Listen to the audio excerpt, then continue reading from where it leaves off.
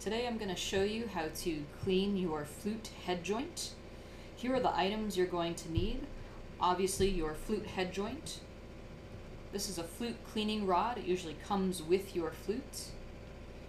This is a cleaning swab for the flute. This is actually just a cut up t-shirt, an old t-shirt that I had laying around. I cut it up into a small piece, and that's what I use to clean the inside of the flute.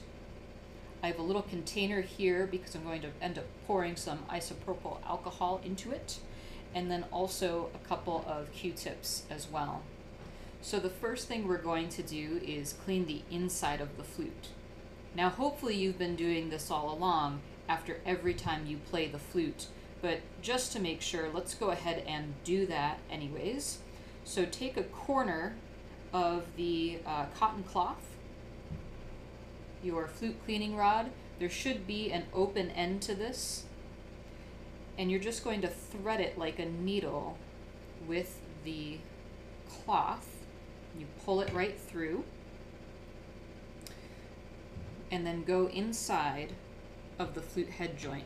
There's an open end and a closed end, and you're just going to go back and forth. It should go pretty easily in and out. Like I said, you should be doing this after every time you practice because there will be moisture inside of the head joint, but we're doing it just in case now. That should be good. The next step is we want to clean the outside, the lip plate in particular, because that's where your lips rest. So take your isopropyl alcohol. You don't need much of this. I'm just doing it in a container, so it's a little bit easier. That's all you need.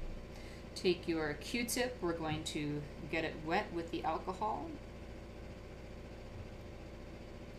And then we're just cleaning the lip plate here.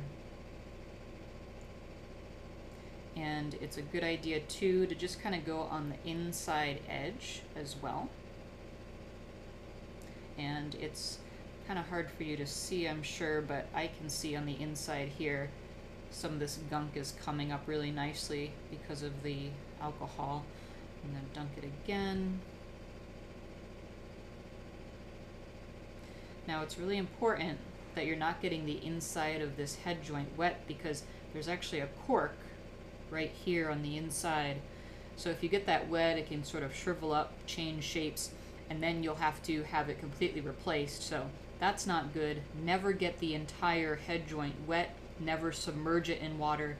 That's why we're just using a little bit of this isopropyl alcohol with a cotton swab on the outside of it.